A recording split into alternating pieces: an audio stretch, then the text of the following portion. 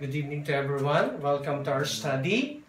And our study this evening is about the educational foundation of Adventist Health Ministry. To begin with, allow me to share with you from the famous Greek philosopher. This is Aristotle. According to this man, we are what we repeatedly do. Health then is not an act, but a habit. According to this quotation, health has something to do with our habit, and habit to our health. Meaning, good habit means good health or healthy life. Bad habit means sickness and curse. If this is the case, then I think it is very important for us to know something about the word habit. What is habit? According to the dictionary, habit is our regular practice wired deep into our brain and often hard to give up. Meaning, this is the pattern of our behavior. Done on a regular basis, acquired through frequent repetition. This is our regular practices. And this is the very core meaning of habit. And you know what? There is one problem related to this habit. That is, it is hard to give up, most especially the bad habit. It's hard to give up.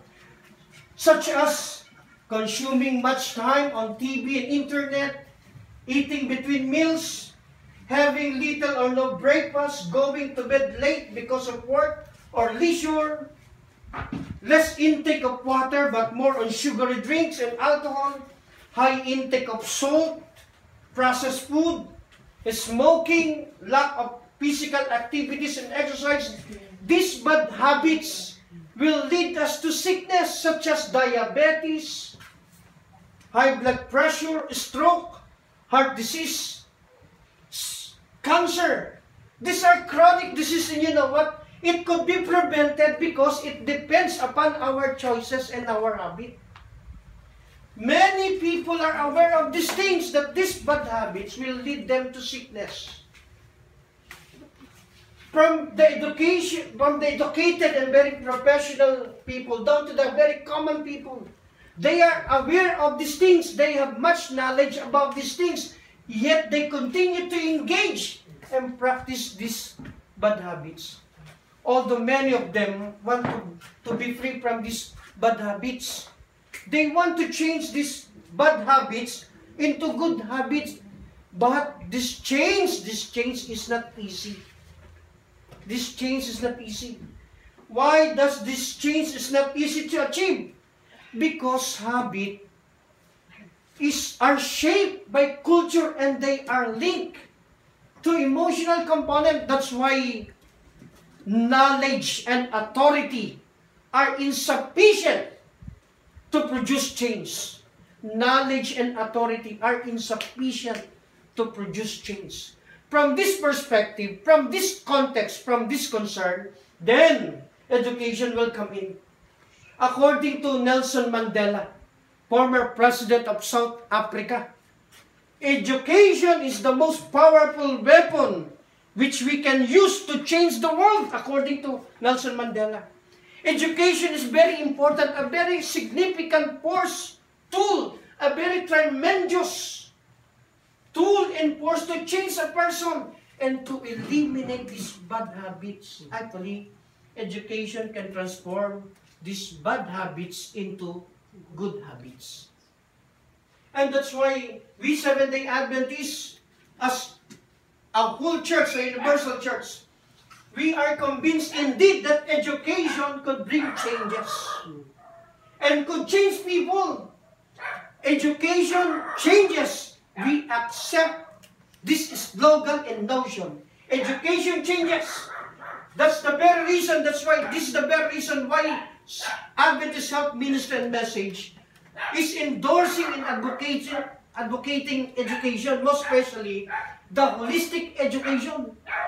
Because holistic education aims not only to change knowledge, this is a holistic education, aims not only to change knowledge, but to change attitude, beliefs, and behavior. You know what, my friend? Another important thing in our health ministry that is this. Our Adventist health ministry believe and fully convinced that change is easier, education accompanied by good personal theory, repairing to our lifestyle as Seventh-day Adventists. Repairing to our example before other people, accompanied by personal theory, change is easier. According to our stand, our Adventist health ministry, change is much easier. I would like to underscore this one. Change is much easier when we ask divine intervention from God. So this is the most three important things. Education, accompanied by good personal theory, our lifestyle example, and God's intervention, then change is much easier and possible. Now, we as a Seventh-day Adventist, you know what? We as a Seventh-day Adventist, we are commissioned to educate people how to break free from these bad habits. Our advocacy is to teach and educate people. To teach and educate people. The true education. Why we call this one true education? Because it aims not only to develop the physical, the mental, and the social aspect of life. Most importantly, it aims to develop the spiritual aspect of a person. This is the development that will lead us to worship and acknowledge the true Creator. And let me share with you these 5 simple steps to be free from bad habits. Number 1, begin with a prayer. We have to admit and recognize that bad habit is a sin, a transgression to His law. We have to accept, because embracing of this bad habit, we are destroying God's temple, our body. And that's why we need to ask forgiveness from Him through an earnest prayer. The second simple principle is that ask God's help to overcome it. God is always reminding us that His grace, His power, His strength are sufficient to overcome these bad habits or our weaknesses. The number 3 simple steps to overcome this bad habit is surround yourself with godly people. Seek godly people who could motivate and inspire us to win the battle we are fighting for. We must seek friends with a good kind of lifestyle. Those people who are not engaged themselves to this kind of bad habits. Number 4, replace it with a deeper joy.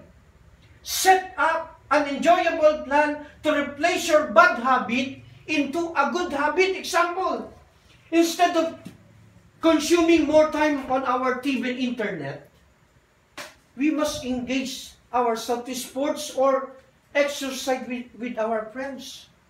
We must replace it with a deeper joy. The number 5, the last but not the least, be persistent and patient. When you start it, do not stop until you have completely changed for the better. These are the 5 simple steps of how to be free from bad habits. And this is the advocacy of Adventist Health Ministry. Teaching and educating people pleasantly and intelligently. You know what? According to George Washington Carver, education is the key to unlock the golden door of freedom. Changes and freedom. You know, my friend, changes and freedom from bad habits are very possible through education. Very possible through education. That's why if there is one best way to promote our Adventist health message in our church and in the society, it is by education. It is by education. most especially our health education, because it aims is not just on gaining knowledge, but on changing behavior effectively. Yes, we fully believe this one. Education changes, and these changes become much easier when it is accompanied by good personal theory and God's intervention. Again, let me remind you that education is included as one of the most significant and important foundation of our Adventist health ministry. Thank you. Good evening. May God bless us all this evening. Amen.